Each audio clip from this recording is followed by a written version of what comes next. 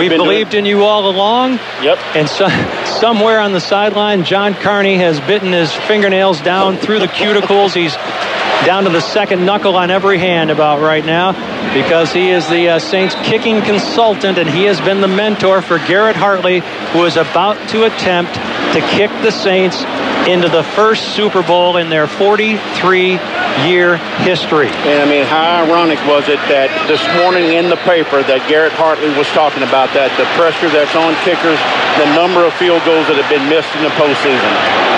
There have been a lot of them. Saints fans don't want to see another.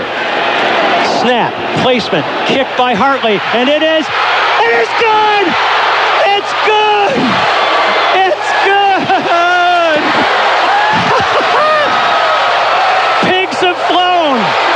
Hell is frozen over. The Saints are on their way to the Super Bowl.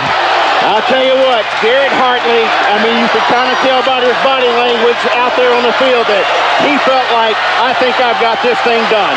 Now you're going to Miami. Is there a city anywhere in America that deserves this more than the New Orleans Saints? Let's go right down to Christian Garrett. Hey, I'm here with a Saints fan. The Saints are going to the Super Bowl. You've been a fan for a long time. What are you feeling right now? Joy and excitement!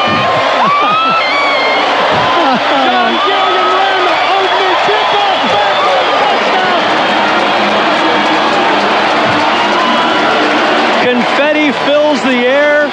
Saints fans on their feet. Everybody in black and gold having the time of their lives in the city that will not sleep tonight. All one, Saints fans, worldwide. All one. And Jim, I don't think you could have written a better script. I mean, the Vikings were the number 2 seed. They came in here playing some good football. It was a heck of a battle between these two teams. And, hey, it came down to who makes the special teams play. Wow. Mark Brunell embracing Garrett Hartley, and Hartley knew as soon as it left his right instep that it was perfect, and it split the uprights. Angels on the uprights for the New Orleans Saints today. They're headed to Miami.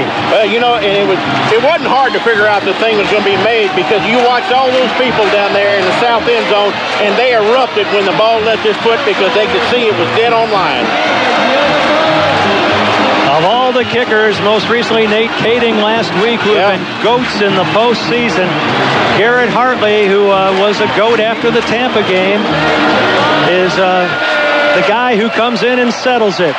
And the Saints are the NFC champions, and they are going to the Super Bowl to meet the Indianapolis Colts.